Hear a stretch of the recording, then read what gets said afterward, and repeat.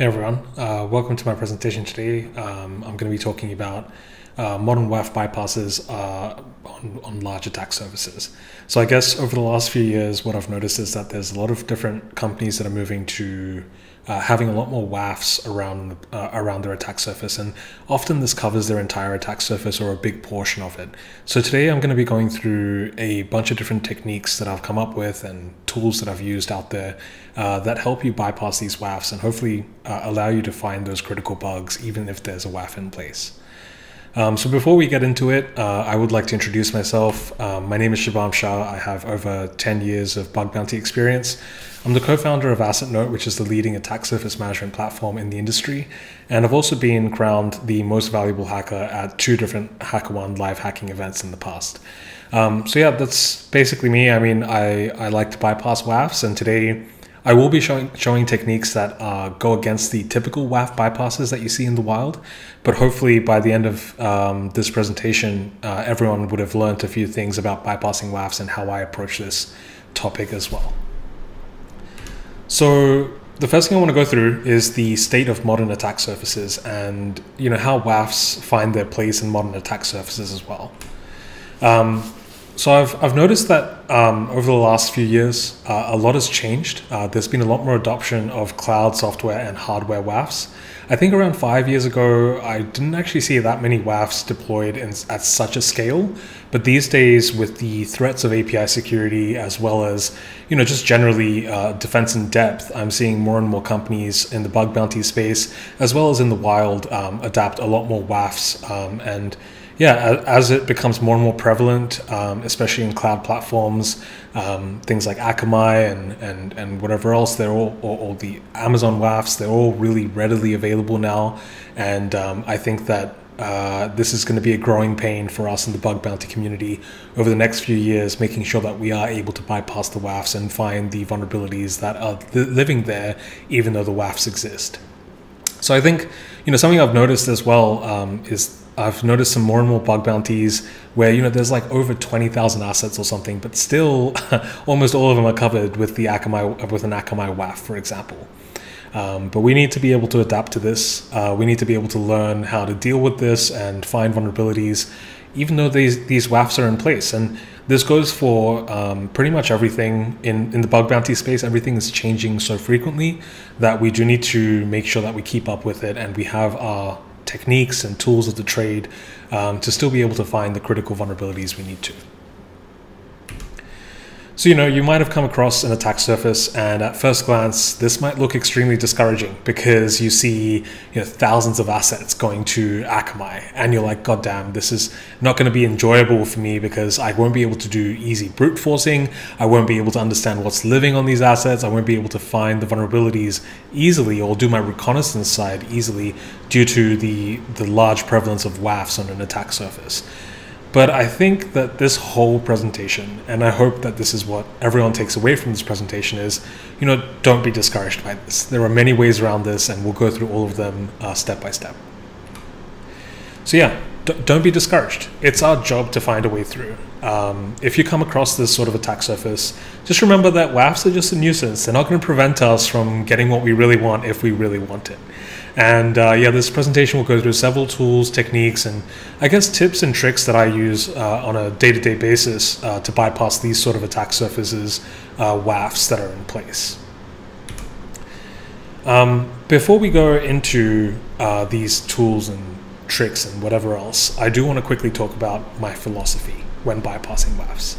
And something that honestly confuses me in the technical scenes of bug bounties or whatever else is sometimes people go through a really insane effort to bypass a WAF, and that might be through coming up with a really complex payload that the WAF doesn't recognize. Now, don't get me wrong, I completely respect these payloads that people are meticulously crafting, but I think that most WAFs these days do not need that much effort to bypass. And also, I like to keep my WAF bypasses as simple as possible. I think that simple bypasses are the best bypasses. So this presentation will focus on the easy ways to bypass WAFs that I know of, and also, probably some techniques that you may not even have known before this presentation. And that's what I'm hoping that you get to know after this presentation. What this presentation doesn't cover is it doesn't cover any single alteration or mutation of a pre-existing payload that that we see around on Twitter. It does not cover any mutation of inputs to beat WAFs. It doesn't cover anything like that. It just covers a mindset and a methodology of bypassing WAFs without touching your payloads. And yeah, really, there are also other techniques that I'm not going to cover that are already well known and discussed in the past, such as finding the origin IP and hitting it directly, or things like vhost hopping once you have an origin IP in general, or another IP on the attack surface. So this entire presentation is going to go through things that hopefully are a bit novel to you and you find some value in and can start using literally after this presentation in your WAF bypass journey as well. The biggest thing that I hope I'll go through today is just a common flaw that almost all WAFs have, which is request size limits. Now, it's not a new concept, but I don't think it's discussed enough. And I think that we really need to go through this so that people have an understanding that you don't need to, especially if it's any request which has a body like a post, put, or patch. WAFs can only inspect a certain amount of the body content. So you don't need to go through that insane effort to mutate a SQL injection payload or something like that, or an XSS, if it is inside a request body, in order to bypass the WAF. Now this is kind of logical. It's mainly due to performance issues. I mean, WAFs have to process an insane amount of data all the time, and they also are expected to not take forever. They're supposed to respond in a pretty timely manner. So it is understandable that these engineers that have built these WAFs have realized that, oh crap, we can only process a certain amount of the request body before we have to return the response to the user. Otherwise, the performance and the usability of WAFs would really hinder the user experience, basically. So yeah, most WAFs have a default configurable max body size to inspect. Some WAFs have different behaviors around what they're going to do if that max body size is hit, but that's usually configurable WAF by WAF. But what you'll typically find in the wild is that a lot of WAFs, after you send a certain size request body, it will ignore everything after that size of the request body. It's essentially a very effective WAF bypass, but just remember this only works for post, put, patch requests, anything with a request body. So it can't be within get parameters. It can't be, in some cases, it can't be within headers. It typically has to be inside a request body. I have linked these 3 different references to this. This is not a new technique, as I said. It's something that's just not well discussed and not well known in the bug bounty space that, hopefully after this presentation, you can take it away from here. So we can go through, the first WAF, which is AWS, probably a pretty popular WAF these days. And really the documentation is quite clear. The maximum size of a request body that I can inspect is around 8 KB for an application load balancer and app sync, but it can go up to 64 KB for CloudFront, API Gateway, Cognito, App Runner, and verified access protections. But in the grand scheme of things, 8 KB or 64 KB is not that large, and in most cases what you'll find is it is possible to just sneak your payload in after the 8 KB or after the 64 KB and not actually be blocked by the WAF in any way or form. So this is again a common limitation of WAFs that we'll go through, and I'll discuss a bit further as well about this. We can look at Azure as well. So Azure does have a lot of different configurations for this, but pretty much anything larger than 128 KB, there's 2 options. Either you can go into prevention mode, which means that it will log and block the requests, or it will go into detection mode, which will detect that there's a larger content length, but it will ignore the rest from a WAF protection perspective, and it will basically just log that request. So these 2 different configurations will depend on the environment, but in many cases what I've seen is even with the Azure WAF, after sending 128 KB of data, you can just sneak your payloads in directly after that. And of course, my biggest nemesis, and I think a lot of hackers' biggest nemesis, Akamai WAF, which is probably one of the ones that I see most popularly on enterprise attack surfaces. It only really inspects the first 8 kilobytes of the request. You can increase this maximum to 128 KB, but honestly, it's what I've seen in the wild is no one really does that. 8 KB is usually enough to bypass Akamai. And like, who else hates the Akamai access denied page? Because I hate this page.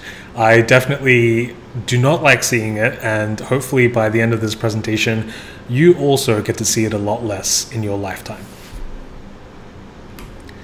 Cloudflare is interesting. So they also only really inspect the first 128 KB of a request, but I have seen that they do have enterprise plans that do allow for a much larger inspection.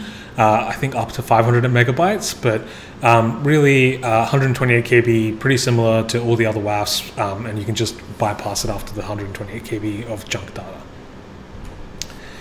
So yeah, and I guess, other WAFs, they, similarly have the same design flaw. I think almost any WAF you look at will decide to basically only process a certain amount of data inside the request body, and anything after that, it will either, depending on the configuration, discard the request, or let you send the request, but at the same time, maybe log it or something like that. So I think, one of the things to quickly discuss here is, like, what is the mitigation here? Well,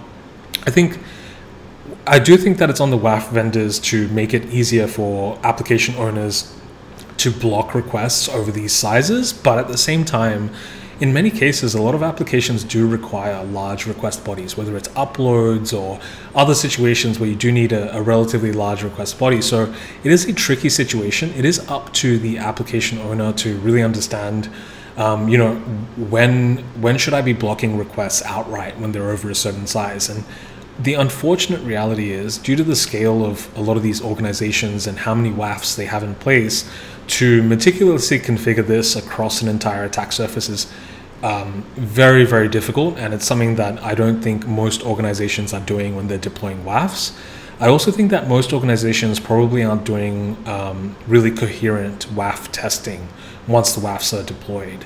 But honestly, this is a very common misconfiguration where, they either misconfiguration, or you can put it on the WAF itself for only allowing them to process a certain amount of data. But this is very, very common, and you will see it across almost every WAF that you test over time. So that brings me to the next thing. I do want to release a very, very simple burp plugin that hopefully helps you with bypassing WAFs and takes away that Akamai access denied page away from you, so you never have to see that again, hopefully. But it's just called nowafpls, and it is a very simple burp plugin that hopefully makes your life a little bit easier. I've been using it quite a bit when testing on Akamai targets, and we'll just go through it really quickly. So what this plugin does is it helps pad out requests so that WAFs can be bypassed. It will automatically detect the context. So for example, if I'm looking at a request which is XML, it will automatically pad out the XML with an XML comment.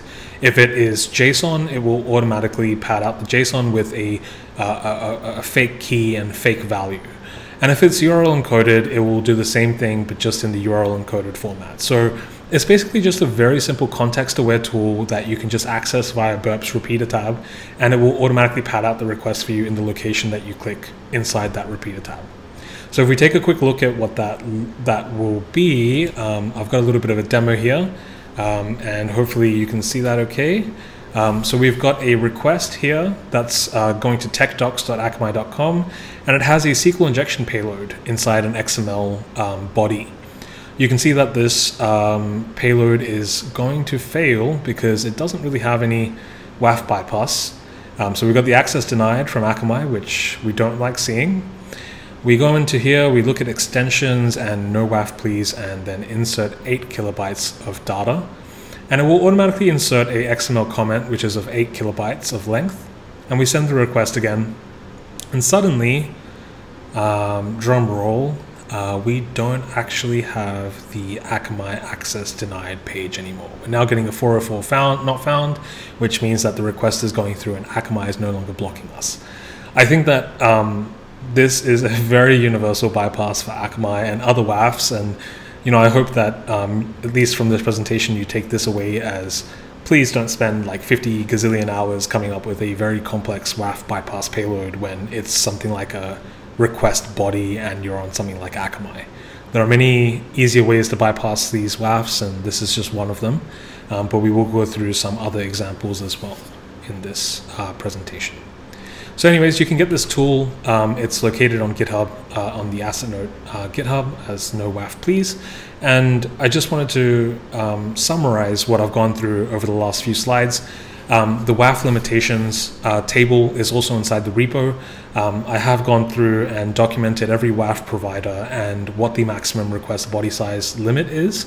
So when you use this tool, you can just pad out your requests as per this table, and hopefully you'll be able to bypass these WAFs in no time. The next thing I want to go through is, how do you actually fuzz a host behind Akamai or any WAF really? And, I mean, there's many ways to kind of do this and many ways to skin a cat, but we will go through the methods that I use on a day-to-day basis and what has worked exceptionally well for me as well. When I talk about fuzzing, I'm talking about, like, for example, directory and file brute forcing. I'm talking about going through a very large list of hosts and looking for a specific path and specific contents, that sort of thing. So before we go into the more custom solutions, let's just quickly go through something that's just available straight out of the box on Burp Suite. If you install the IP Rotate plugin and you provide your access keys for AWS, it can be a dummy account or something like that, it will spin up a bunch of API gateways on a number of different regions that you select, and then it will route all traffic through these API gateways. So it can be quite useful when you're doing things like using the intruder, or you're just trying to make sure that every request you make through Burp is not is going through a different IP address. This is something that I still recommend that you limit the amount of threads that you use, because you still can see some rate limiting if you are going at a really high thread rate. However, yeah, this is a really neat solution. It's pretty easy to set up. You just need an AWS account and you need this IP Rotate plugin from Portswigger, or on the Portswigger GitHub, and you'll be able to bypass WAFs in no time. Just to quickly explain how this works for the people that may not understand how API gateways can lead to a WAF bypass. The architecture of API gateways on AWS is that essentially you have an API gateway, and each request you make to the API gateway, it's actually using a different IP address every time when it reaches out to the internet, when it makes outbound requests. This is an architectural decision that AWS has made, and I think for us hackers, it is a really good outcome for us when it comes to WAF bypasses, because we do want a unique set of IPs every time we're requesting, and who better than AWS to give us unique sets of IPs. They do own so many IP ranges in the world, so they are one of the best people to use when it comes to a big IP pool. Now, this theme of using API gateways to bypass WAFs, it is going to show up again when we discuss Fireprox. But those are the only two tools that use API gateways in this presentation. Anyways, IP Rotate is a great option if you're just sticking to Burp, but let's say that you're going after an individual target. If you want to go after an individual target, what I recommend using is something called Fireprox. What it will do is it will take in a URL and it will generate a API gateway URL for you that you can use to do all of your fuzzing. So in this case, I'm providing an example, api.example.com is the URL, and it generates a new API gateway URL that you can now use with all of your existing tools to do your brute forcing and any of your testing that you want to do. This is quite great because it's tool agnostic. You don't need something like Burp Suite, or you don't need to set up anything super complex, and you can just basically throw it into any tool and see how you go there.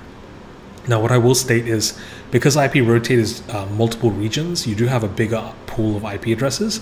In this technique, you do have to be mindful of how many threads you use, because you can still get rate limited, even though you have a fairly unique set of IPs. But anyways, I do recommend Fireprox. I use it quite a lot, even today. So yeah, it's quite good.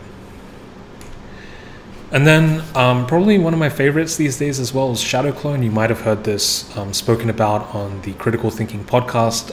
You might have seen this tool on GitHub, but you may not really know how to use it.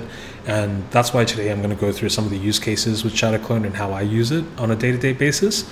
But essentially what ShadowClone does is that it will take the list of hosts that you have, or it will take your word lists, and it will run it across a fleet of serverless compute.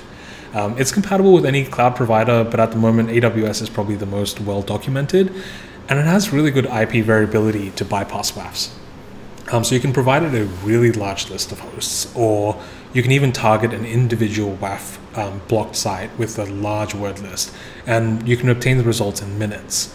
Now this is a really big innovation because I think one of the things that a lot of people don't realize is in the past, when it came to brute forcing, like for example, content discovery on a host with Akamai, that was a relatively expensive task to do. Either you spun up a really large fleet of servers, or you bought some sort of unlimited proxy system that you could use for every single request. And both of those are bound by different limitations.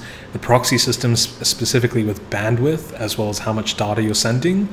So this was a cost prohibitive exercise in the past. Now, the great thing about ShadowClone is that it is using AWS serverless or any of these cloud platform serverless, which allow for up to 1 million invocations for free for Azure and AWS, and 2 million for GCP, which honestly is fantastic. I think that you won't actually spend too much money when using ShadowClone. From my experience, I haven't spent a crazy amount with ShadowClone, and I am getting the speed and the results that I'm looking for when it comes to bypassing an attack surface with large presence of WAFs. So we'll go through quickly what this looks like in practice. Now, this presentation is not going to go through how to set it up. There is a wiki on ShadowClone's GitHub which explains how to set it up. It is fairly straightforward. It might take you an hour or two initially to set it up, but I think it will pay dividends for weeks, months, or years. So I do think that you should set it up, and it should be a part of your arsenal and your tool belt. It is something that you should reach to when you need to do mass exploitation or mass discovery on WAF protected hosts. So the first part of the workflow that we're going to go through is just basically obtaining the live hosts via HTTPX. Now this is important because we need to obtain this list first before we use it in all future ShadowClone commands. And basically you just run this very simple command. You provide your assets, new line delimited. You provide a split parameter which tells ShadowClone how many assets should each task do. And in this case, I've said each serverless worker should do 40 assets. And then everything should be combined and output into a file called all-assets-online. And this is the final command that I would use. And finally, once it's finished, this file, all-assets-online, would contain all of the online assets as per HTTPX. And what would have happened in the background is we would have seen, X number of serverless workers that spun up and simultaneously processed the list of assets 40 at a time per each worker. And at the end, all of that data gets combined back together and put into a file called all-assets-online. But anyways, this is the first part of the workflow. So once you've obtained the live hosts with HTTPX, you want to move on to the next thing, which is maybe something a bit more interesting. Also, before we get there, there is a temporary execution log that you can grep just to make sure that everything is working correctly. This can be quite useful, and you can cancel your executions if you see something that's incorrect, like some sort of error or something like that. So over here, I've highlighted there is an execution log that is sitting in the temp directory. You can just cat that and see if everything's working okay. So we move on to the second part of the workflow, which is checking a list of online assets for a specific vulnerability via HTTPX. Now, often if you were to do something like this and it's a very large list of assets or a very large attack surface that's protected by a WAF, you're going to be blocked fairly quickly. You might even get Akamai banned, which everyone knows is a is a huge pain, and I'm pretty sure that your relatives get quite angry as well when they can't access their favorite airline. So we're trying to avoid that, and we're trying to scan a very large attack surface for a specific attack vector and seeing whether or not there's anything there. So in this case, we take our list of online assets from the previous step, and then we do another HTTPX command, but we provide a path and we provide a match string, which in this case is root x00. So in this case, we're looking for a path traversal vulnerability across all of the online assets that we had from the first step, and we are matching on a specific thing in the response that will confirm the presence of that vulnerability. Now this is a very simple check that you can do across a large list of assets, but we can go into more complex ones in just a second.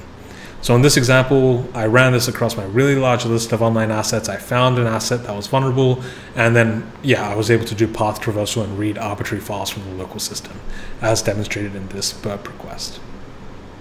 But yeah, once you finish this command, matched vuns will have a list of all the combined results. So that's a pretty simple workflow, and then we'll go on to something a bit more interesting.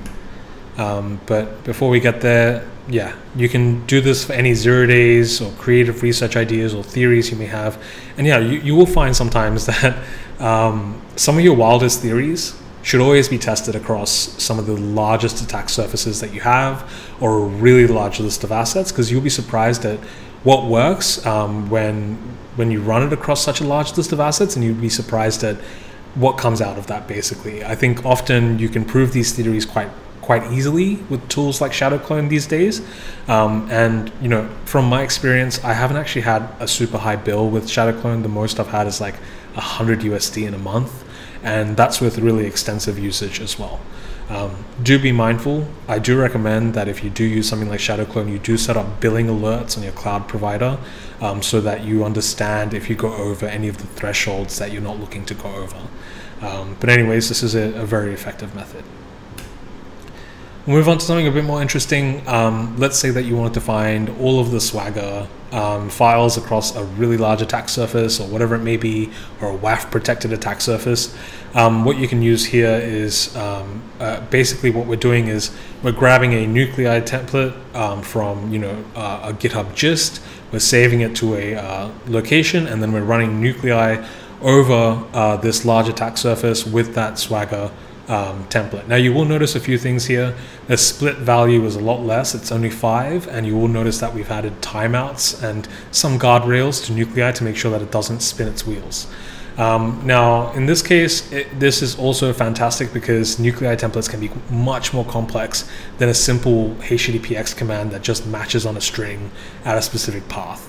For example. So you can use this to, I guess, spread out a lot of your scanning across the large attack surfaces, and this is something that's quite effective. Now, I absolutely would not recommend running a large list of nuclei templates across an attack surface.